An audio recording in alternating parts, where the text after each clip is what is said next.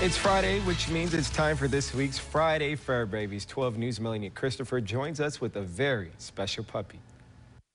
Hello, everyone, and welcome to this week's Friday Fur Baby segment. This is a part of the show where we feature an animal from the metro that needs a home. And joining me is Pippa Jackson with the Animal Rescue Fund of Mississippi. Thank you so much, Pippa.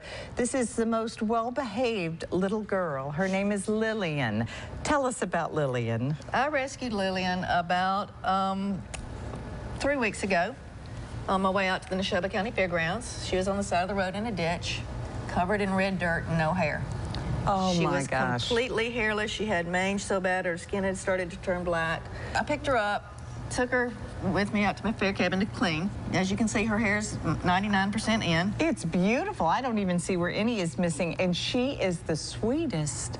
Sweetest. Yes, you are. How old do you think she is? She's about 3.5 months old. Okay.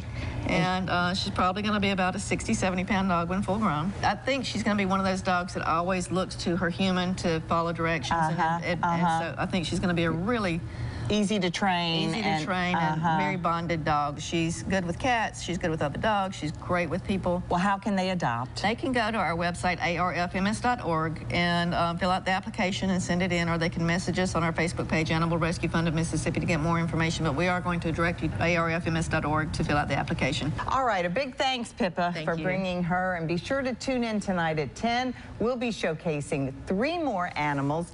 That's this week's Friday Fur Babies.